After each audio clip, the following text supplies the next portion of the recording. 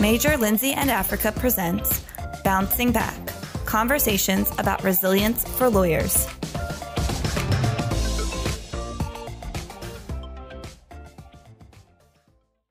Welcome to Bouncing Back, Resilience for Lawyers. This podcast is brought to you by Major, Lindsey, and Africa, the global leader in legal search and consulting. I'm your host, Rebecca Glatzer. I'm a managing director in the associate practice group at Major, Lindsey, and Africa. In this podcast, I speak to successful professionals about the hiccups, bumps, bruises, and setbacks they've experienced in their careers and personal lives, and how they ultimately bounce back from those experiences. Today, my guest is Dorie Clark.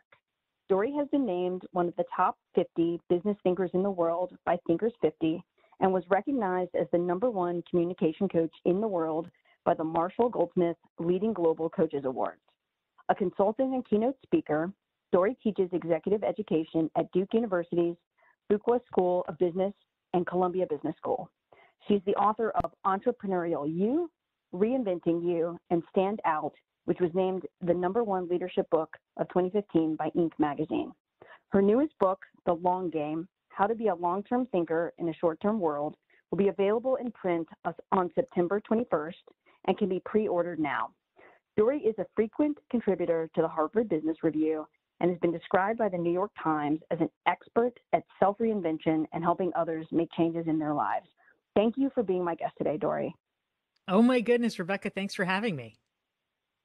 This is great. Well, let's get started. By all measures, at least my measures, you are incredibly successful, but it wasn't always that way. You have let me know that you've had 3 book proposals rejected before you were even published for your first book. In your 20s, you were turned down by every doctoral program you applied to. And when you started as a consultant back in the day, your requests to blog for free for top publications were met with silence. They didn't even respond to you. And now you are a regular contributor to the Harvard Business Review, Forbes, Inc., and a host of others. How did you get from getting doors figuratively slammed in your face to the incredible success you have now? Well, I think the first thing, of course, was a willingness to just like a like a moth to a flame to keep pushing even when there were a lot of rejections. I remember, for instance, that one of the goals that I had was wanting to start doing some teaching at business schools. And this was a little bit of an uphill battle because I did not have an MBA. I did not have a PhD. So I didn't have the typical qualifications, but this was a goal. And so I literally spent days, full days, creating Excel spreadsheets of business schools and making lists of department chairs and their contact information and seeing who I knew on LinkedIn who might know them or would be willing to do an introduction, and then writing out cold emails to pitch them on guest lecturing or perhaps offering a course. And so through that brute force, I was in touch with literally dozens and dozens of schools. And eventually I was able to guest lecture for a number of places. And eventually I ended up with a long-term teaching engagement at Duke. But it was very much a process of repeatedly being turned down and rejected and just needing to keep going. What within you made you go, hey, I need to keep going. It doesn't matter that I've been rejected a bunch of times or nobody's returning my phone calls. Can you pinpoint what for you, was the spark or the thing that made you want to keep going? Well, mostly I felt like I was right and they were wrong. I love it. Confidence. Yeah, I think that a place where a lot of us run into trouble is that we are far too quick to assume that gatekeepers know what they're doing. That is really not at all true. And oftentimes they they don't have good critical judgment, or they have their own agenda, and it's not that it's our fault, or it's not that our work isn't good. It just might not be to their taste, or it might not be what they're looking for in the moment. But it doesn't mean that some definitive judgment has been rendered or should be rendered based on that. I mean, in my new book, The Long Game, I tell the story about a woman who's actually a coaching client of mine named Anne. And, Anne was really smart. She was really good. And she was a regular contributor to different publications. She was even a regular contributor to the Harvard Business Review. And there was this other publication that she started writing for. And she's doing this completely for free on her own time. Over the course of 6 months, she writes 35 articles for them. And at the end of 6 months, they fire her. Like literally, they're like, okay, hey, Anne, you're writing for free for us. Don't do that anymore because we don't like your work. Wow. Wow. I mean, talk about offensive and upsetting. Yeah. And yeah. yeah, like, I mean, just about anyone would be pretty crushed by that. And so she was feeling really bad. So she decided she would reach out to friends and try to see how they had coped with similar setbacks. And one woman that she reached out to, she said, oh, gee, Anne, I had a similar thing happen to me. And Anne said, well, what did you do? How did you overcome it? And the woman said, oh, well, I never wrote again. And Anne heard that and thought, oh God, that's not going to be me. I'm not going to be the one that never writes again because someone rejected me. And so, God bless her. She got back on the horse. And within a few months, she identified another equally prestigious business publication that she now continues to write for. But, this one editor that didn't like her work, that was rude to her, I mean, that's one person's judgment. That is not a judgment from the universe. Yeah. I mean, that's a fantastic point. And I think it's something that doesn't get talked about, right? In a lot of circles. To your point, the people that you are trying to get to hire you or to publish you or to do something could be too busy. It could be, again, you're not what they're trying to do right now. They want a different slant. They want a different type of candidate. They want something else. I sometimes encourage my candidates to, if they can, go back to the entity that's telling them no and see if they can get feedback. But sometimes that's not always possible. What are your thoughts on that in terms of, if you keep getting the door slammed in your face and you're trying to, okay, what do I need to do differently? Is it really just, volume, like keep asking for more? Or do I need to kind of recalibrate? What are your thoughts on that? Yeah, it's hard because at first you just really don't know. I mean, if you have one data point or two or even 5 data points, it's just really not quite enough information because all of that could be just bad luck, It's, as we have learned in the world of data science, there's a lot of statistical noise. And you actually could be someone who's, let's say, a job candidate, and people actually do lose out sometimes because the person interviewing them was hungry and wanted to go to lunch. I mean, like, stuff like that happens. You've probably all heard about the study about the Israeli judges. So yes, exactly. And the likelihood of you probably being found guilty or going to jail increases after lunchtime and when they're tired and sleepy and exhausted, whereas a possible better result might be better during the day, earlier in the day when they're fresh and newly caffeinated. Yeah, this is a thing. This is a real thing. Absolutely. So I would say in general we should try to do 2 things. The first is, I honestly wouldn't even try to go too far down the rabbit hole of speculation until you have more data.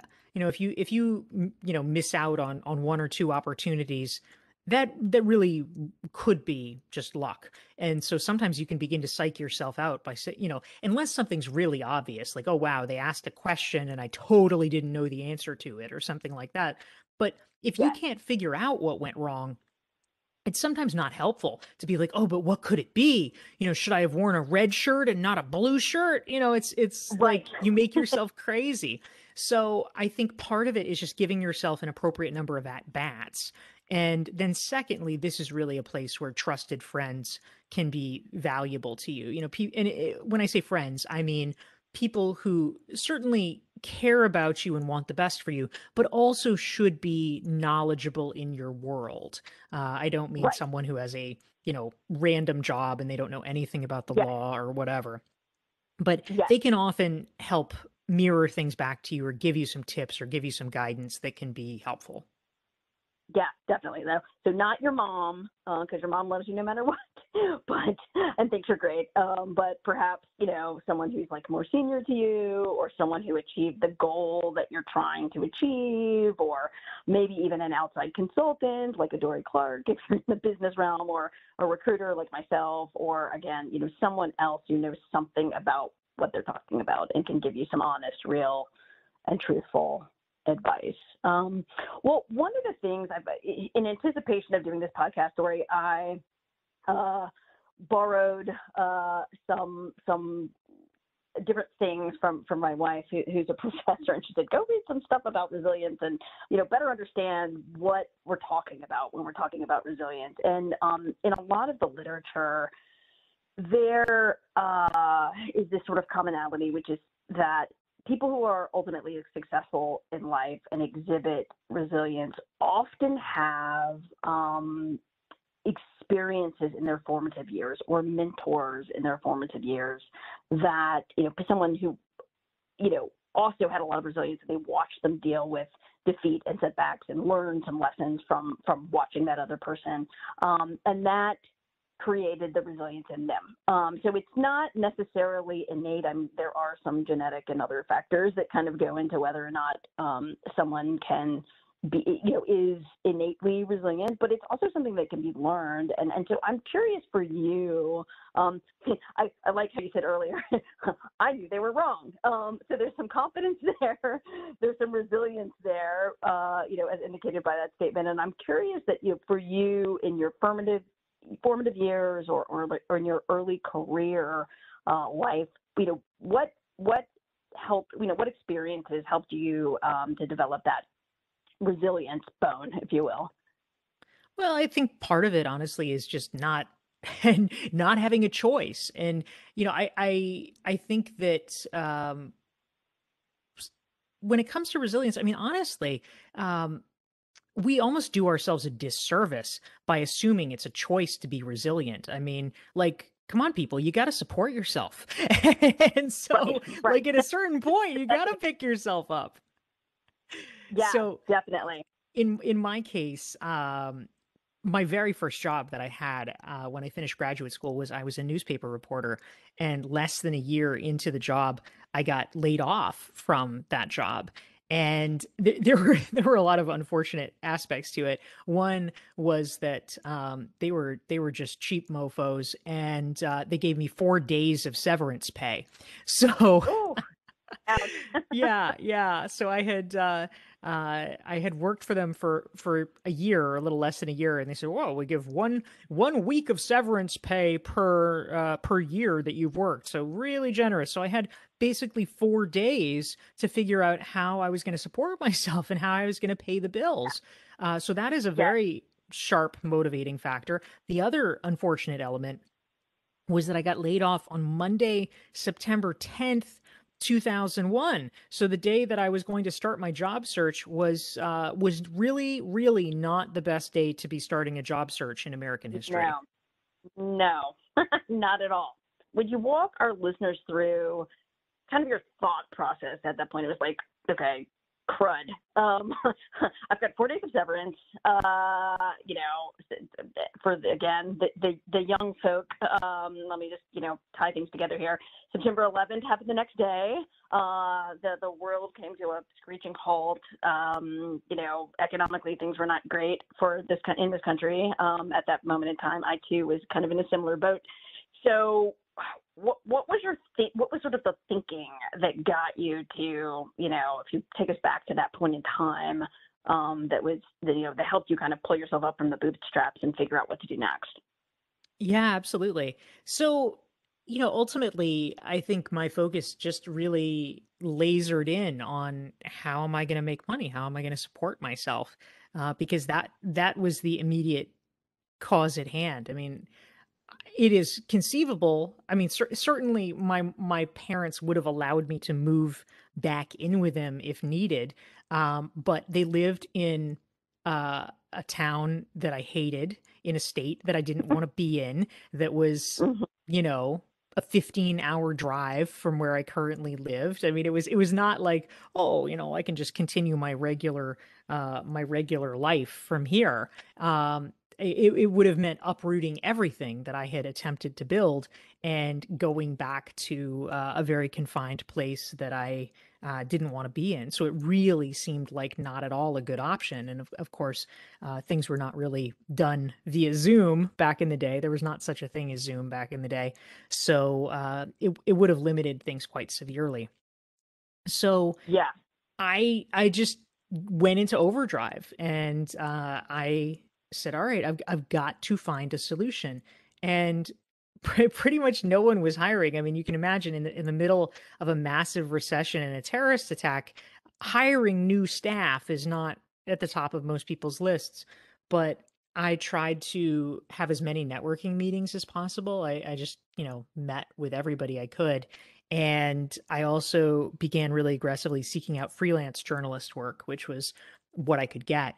And so I was making connections around that.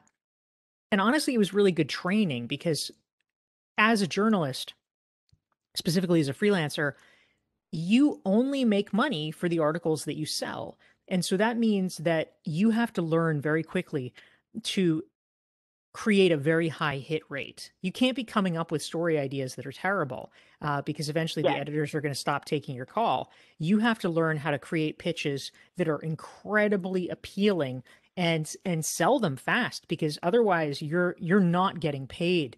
So it was actually a pretty effective forcing function and training mechanism for me to, it forced me to reverse engineer, what makes a good story, what makes it appealing to an editor, which is a skill that certainly has stayed with me. Yeah, no, that's great. That's great. And like you said, necessity is the mother of invention, and being in pain, meaning I don't know if I can pay my bills, is a great impetus. Which I will tell you, I'll say this is my own opinion. A lot of the lawyers that I work with are a little bit too comfortable, in my own opinion. Sometimes that leads to this sort of long-term unhappiness and sort of malaise, right? It's the devil I know. Well, let me back up. I mean, you probably know this. The legal profession is fairly linear, right? You go to undergrad, you graduate, you do halfway decent, you do decent on the LSATs, you go to law school. Your first and second summers, you hopefully get a halfway decent job with some kind of employer. If it goes well, you get a job after you graduate. You pass the bar, you start working, boom, you're a lawyer, you're off and running. And I think that linear path is sometimes a disservice to my brothers and sisters in the profession, because they didn't have to think about, okay, what is a long-term, what's my long-term goal? Am I going to love doing this forever? They've got blinders on. They're working very long hours in a very focused way. And all of a sudden they pick their head up and they're 10 years into the profession and they're like, oh, this is not working for me, or I'm really unhappy, or this is not the right environment, or what else can I do with my law degree? And I think that kind of gets at like your most recent book. And, quick plug, all of Dorie's books are awesome. I own them all. They're all very valuable. You should buy them all. But this new one coming out is very interesting to me because, I think the gist is essentially, how do you carve out time to figure out what you're going to do in your long-term career and your long-term life? How do you, in the now, rush, we only have 24 hours in a day, and we're also trying to take care of children and elderly parents and our own mental and physical health. How do you, figure out what you want to do in the long term, and how do you start making moves now so that you eventually get there, right? And I was wondering if you could share a little bit of, don't give it all away, don't give away all the spoilers, but just sort of your thoughts on how a busy working lawyer with a spouse and kids and a pet and lots of student loans, which is also kind of a hindrance for many of us, who have $200,000 in debt from law school, sometimes more. When you really want to ultimately do something else or try to figure out how to take the job you have now and turn it into something that you really enjoy and don't hate. Yes, it's really important to ask that reinvention question because it's certainly not unprecedented that a mid-career professional might decide, oh gosh, this isn't exactly what I thought it was going to be, or oh wow, I have developed some other interests that seem a lot more compelling now. And so, particularly for lawyers, you're exactly right, Rebecca. It's tough because, when I started my own business, when I started to work for myself, I had the advantage, frankly, of a low bar. I had worked, as you heard, unsuccessfully as a journalist. I had worked on political campaigns as a spokesperson on political campaigns. And the immediate thing that I was doing before running my business was I was a nonprofit executive director. And so when I left, my salary was $45,000 a year. And I thought, you know what? I am pretty sure I can find a way to do something that will bring in that much money. And I felt pretty solid about that. But it's pretty different if you're making, $200, $300, $800,000 a year. It's like, are you going to gin that up overnight? Probably not, actually. It will probably take some time for you to be able to replicate that salary. And so you begin to ask, well, how much is it worth to me in a literal sense and a metaphorical sense?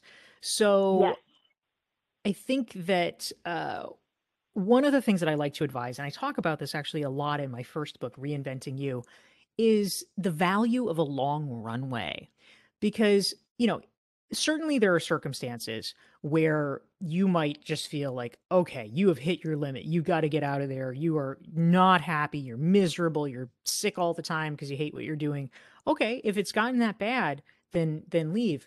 But if it's not, if you're actually in the sort of middling state that a lot of people are, which is, well, it's okay. I can deal with it. I can do it. I like my colleagues, whatever. If you're in that place, yeah. It's fine. Yes. Yeah. If it's one of those situations where it's not an emergency, then one of the things that I really advise is to just go slowly over a longer period of time. And so in Reinventing You, I actually tell this story of a woman named Patricia Fripp, who was a hairdresser of all things. And she reinvented herself as a very successful professional speaker. And it might seem like, how do you do that? Like, that's sort of a big leap. But part of her secret was that she had a 10-year lease on her salon. And so that was her timing. She wasn't going to break her lease. She said, okay, I'm doing this for 10 years. And so over that 10-year period, like everything, right? At first, she's speaking for free to get practice, to get exposure. Eventually, she's speaking and they're paying her a couple $100, But all the money she would make, she would reinvest into her business. And, she would use it to pay for a nice website, or she'd use it to pay for additional training or for nice videos. And over this extended 10-year period, she was able to build up such a side business of speaking that eventually it wasn't a side business anymore. And 10 years later, she hands over the keys to her salon and she's able to literally just saunter into her new career in professional speaking. She has more than made up for the income she made as a hairdresser. And there's been zero disruption. And so I think that oftentimes that might be the better path for attorneys. It doesn't have to be 10 years, but it probably can't be tomorrow. Exactly. That's exactly right. And it might be that you're doing this stuff on the weekends. You're doing this. I have another great example from a personal friend. He loved and currently loves baking, specifically pound cakes. His grandma taught him how to make a pound cake, and it's just something that he's always loved and enjoyed, and sharing that with other people. And he was a lawyer for many, many years, and on the weekends and when things got slow at work, he would just literally pound out pound cakes and then sell, like, initially give them away to people, and he got, feedback about flavors and this, that, and the other thing, type, chocolate chip versus banana nut or whatever, and then kind of honed his recipes, and then eventually started selling them on a small scale. And then it got to the point where he needed a commercial oven.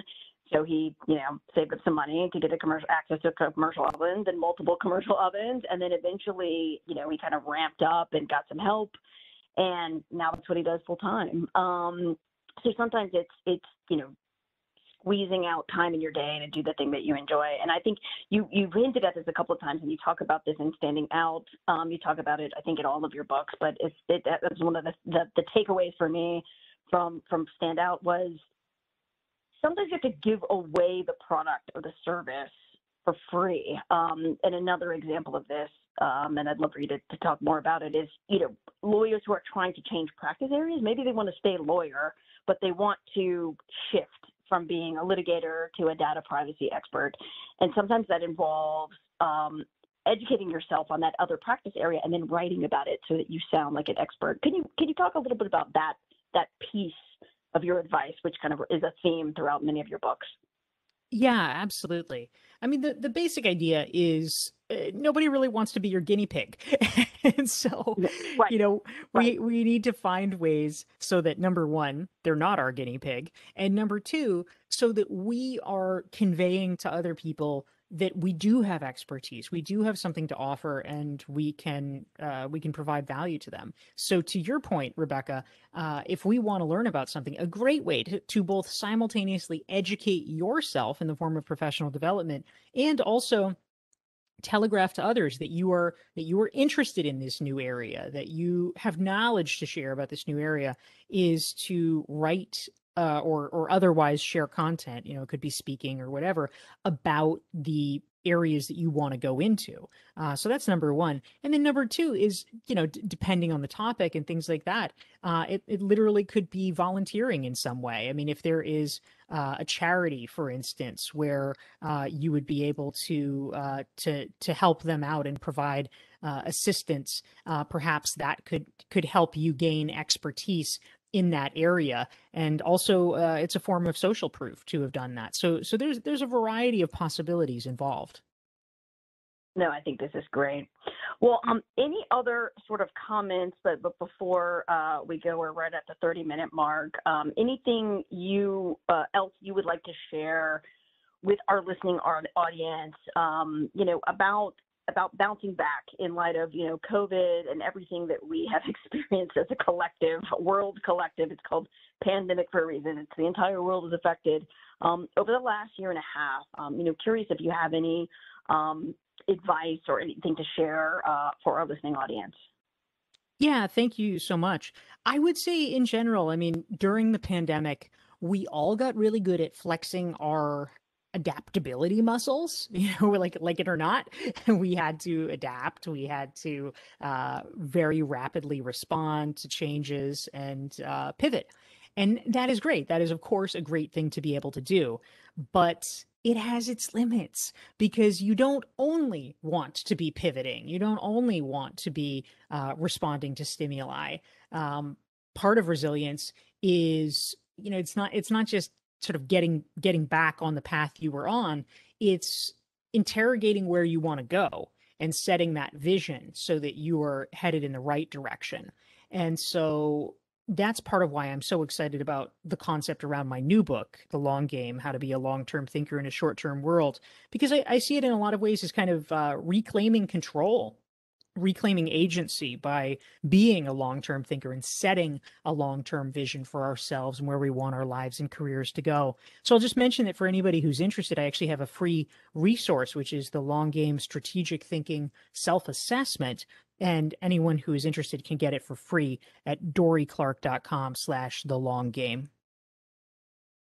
Fantastic. Well, Dorie, thank you so much for sharing your experiences with our listeners today. I know they will find them valuable. I sincerely appreciate your time. And as one, again, final reminder, Dorie's latest book, The Long Game: How to Be a Long-Term Thinker in a Short-Term World, will be available in print and for download on September 21st and can be pre-ordered now. Thank you so, so much for your time. Thanks, Rebecca. Great to be here.